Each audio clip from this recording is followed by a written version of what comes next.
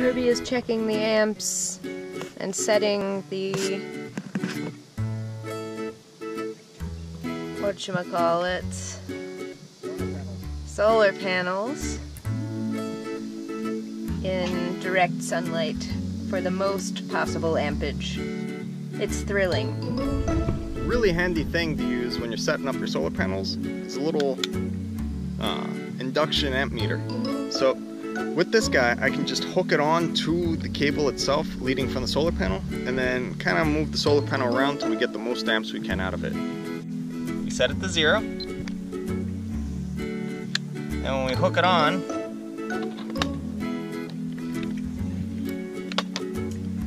we're getting about an amp, with me casting a big shadow on the solar panel. And then if I move away, we get 2.6, almost 2 3/4, close to 3. And then if I move back over the solar panel, cast a big shadow, it goes right down. So this lets me get it set so that we can get the most power out of each of our panels. With all the panels set up in their optimum position, really early in the morning, it's still 10 o'clock, we're only getting 8 amps, or almost 8 amps out of them. So you get each one set individually, and then you come in and make sure that the total is where it should be. And that is the daily dance we do throughout the day to get the solar panels set to their perfect place. That way we can charge the batteries up as best we can each day. We decided to get showers today. So to do that, we're going to put rainwater into our little shower heater thing. Yes. We covered that thing with black Batman tape so that it would heat up in the sun and we could get hot showers on board. So we're just filling it up, and then we'll set it out in the sun and let it just roast away. And then this afternoon, we can get a nice hot shower that's solar heated, so it doesn't draw on our batteries, except for filling it. Maybe Morty will get a shower too. Maybe.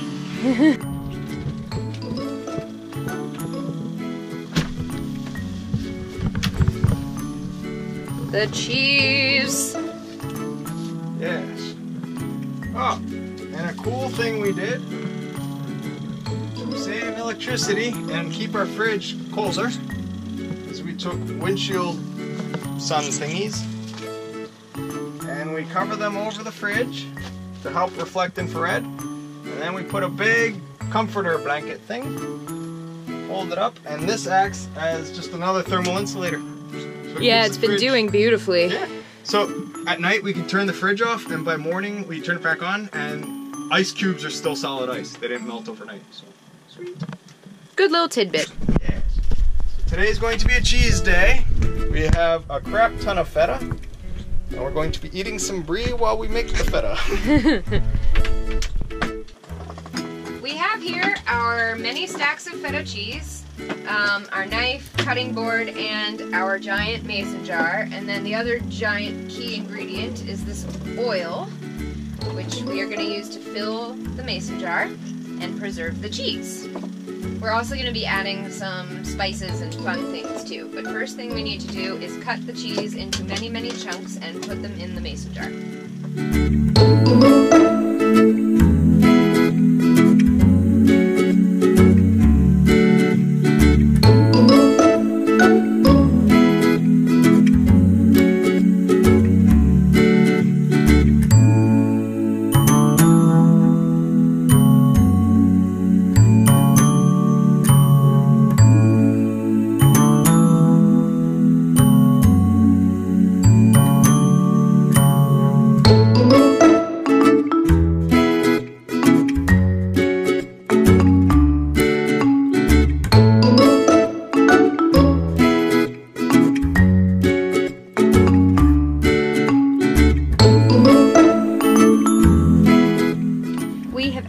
Rosemary already from our garden, and now we're going to add Crushed red pepper and whole black peppercorns before putting in the oil. Yep. So it's simply cut up feta cheese, and then that sits in oil. So apparently you let it sit for about 3 months and it gets amazing instead of being kind of crumbly, it goes creamy. And it picks up the spice flavor as well. I have no idea how much to put. As much as you want spiciness. Okay. Those were words. Yes. But they did not make a sentence. That's good. Sure.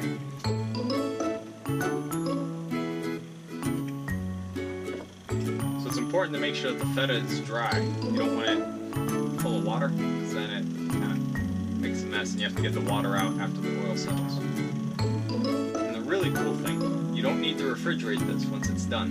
You can put it down in the bilge, let it just stay dark and cool, and sit for months on end. It smells so good, oh my gosh.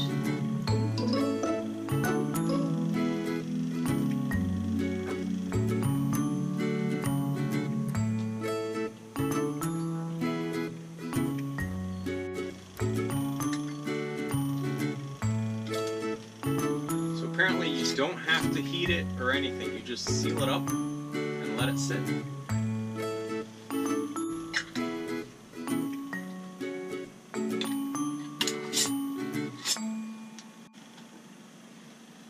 Kind of mix it in. Oh, there it goes. You can see the pepper going down. Now, one important thing, even though it is technically sealed, the oil will still seep out, so it's important to wrap them in newspaper or a paper towel or something, and put them in a bucket, because otherwise you're going to have olive oil in your bilge. All goes well, we should be able to open these in Bermuda. Yay! Now we are going to celebrate our making of the cheese, or preserving of the cheese, with some eating of the cheese. If you hadn't guessed, we really like cheese.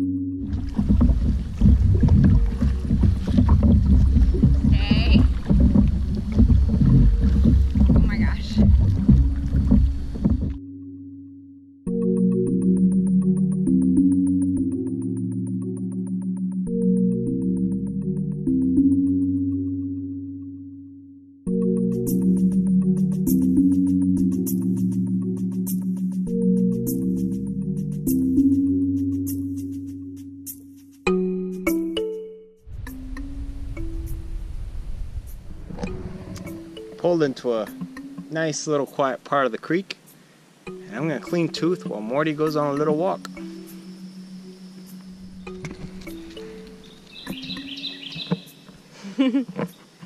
I didn't bring shoes, but luckily this path is actually kind of soft. Morty is really happy to be able to walk again.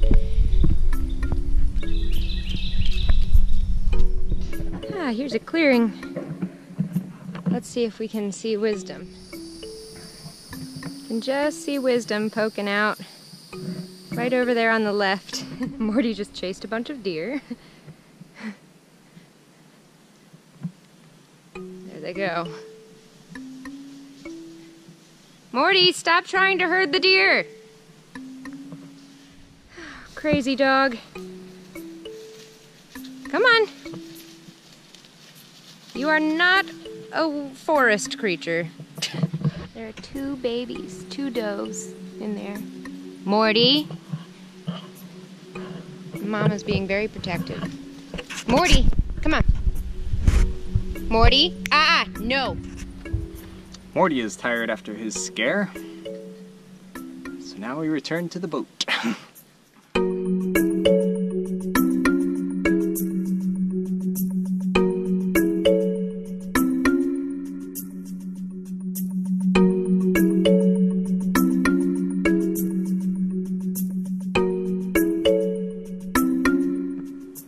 Hi, Morty.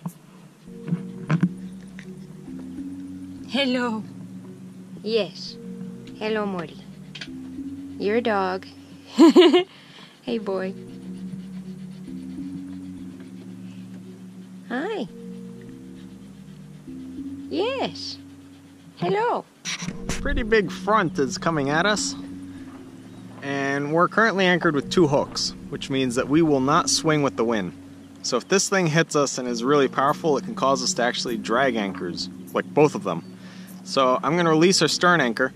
That way, if and when this thing hits us, we'll just swing with it and be fine.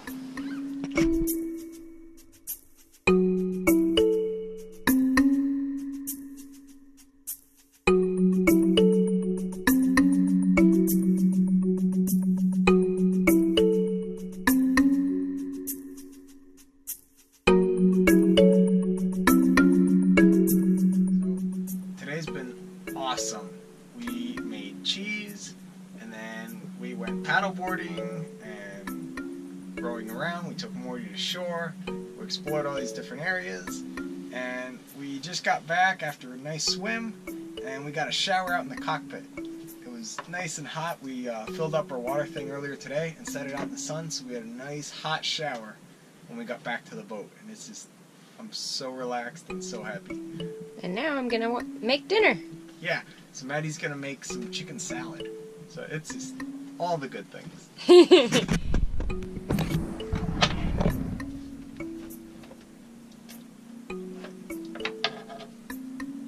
I'm a sucker. Can I have a piece? Nope. Oh.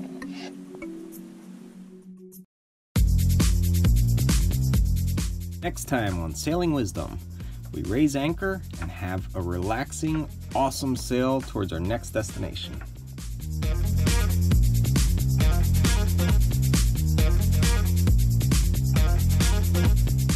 Thanks so much for watching, and we hope that you will like this video and subscribe to our channel for updates on our adventures. And when you subscribe, make sure you click on the little bell. That way you'll get notifications as soon as the next video is uploaded. Thank you so much.